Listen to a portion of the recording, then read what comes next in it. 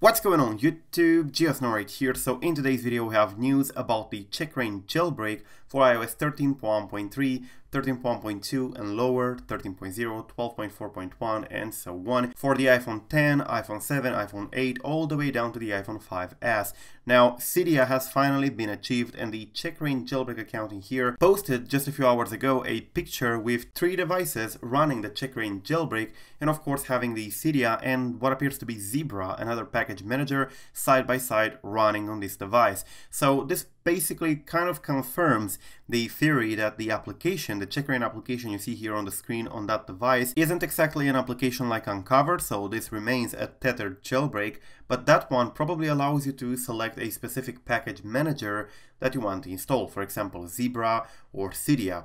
Possibly others as well, I don't know for the moment. But yeah, it does confirm that the CheckRa1n Jailbreak will come with multiple package managers to choose from, not only Cydia. So if you don't want to use Cydia, you can just use Zebra or other package managers. And this is actually very important. You probably know this is a tethered jailbreak based on the CheckM8 exploit, which is compatible with the iPhone 10 all the way down to the iPhone 4S. But for the moment, we're more interested in the iPhone 5S and newer. And as you can see here on Dennis' photo, this is basically how it looks like when you jailbreak with this jailbreak. It's basically showing the actual console, patching all that jazz, and it has their logo in there. This is a tethered jailbreak, which means that it's going to require a computer if you want to activate the jailbreak. The device will keep on working. If you don't have a computer, you can power it on, but it will not be jailbroken. But at the same time, this is a very important jailbreak based on a very, very powerful BootROM exploit, which means that Apple cannot patch this exploit. So the iPhone 10, the iPhone 8, the iPhone 7, 7 Plus,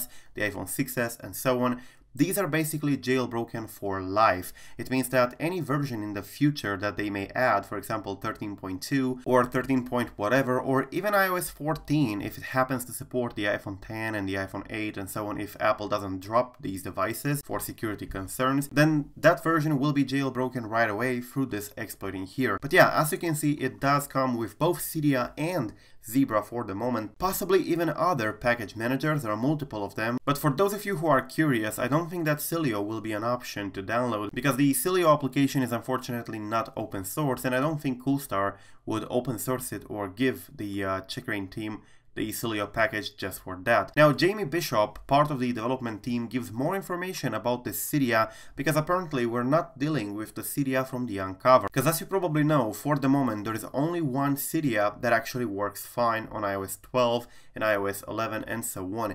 And that is the Electra version, which is basically maintained by Sam Bigner. And it's the version that is being used in the Uncover. And as you probably know from experience, it works pretty well. Jamie Bishop says that they are not going to use that version of Cydia, they're going to maintain their own. A person in here asked if they're going to use Sam Bigner's Electra apt, and Jamie Bishop said that no, and the Cydia installer is a different one. He said, quote, "That Cydia dev is not being used for a release. We're not using Electra at all. We're not shipping his Cydia. We'll maintain a fork of Cydia and have full control over the bootstrap and the tools we ship." So basically they're doing this move so that they have more control over the application and of course the binaries that they ship in case they need to do any sort of updates and so on. They don't want to rely on Sam Bigner's repo and binaries for bug fixes and stuff like that, which I believe is a good move, and I believe that it would add yet another Cydia fork that is worth installing. Because many people were like, yeah, Cydia is dead and so on, is no longer updated by Sorry. Well, there are other people who can keep it updated. And speaking of updates, the official CheckRa1n website has been updated,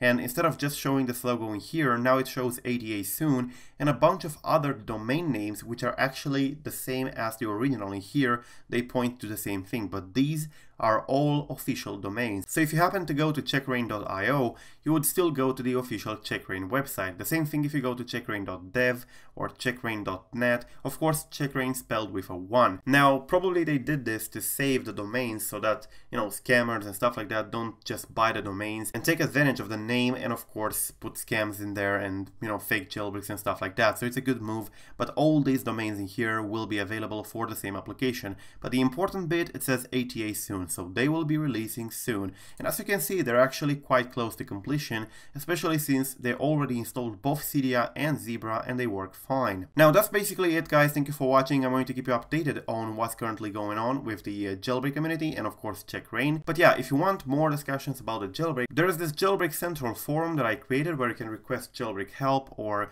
see the latest jailbreak news and custom-made firmware news and so on. So yeah, go ahead and check it out. Thank you for watching. I am GeoSnow. Till the next time, subscribe to stay updated. Peace out.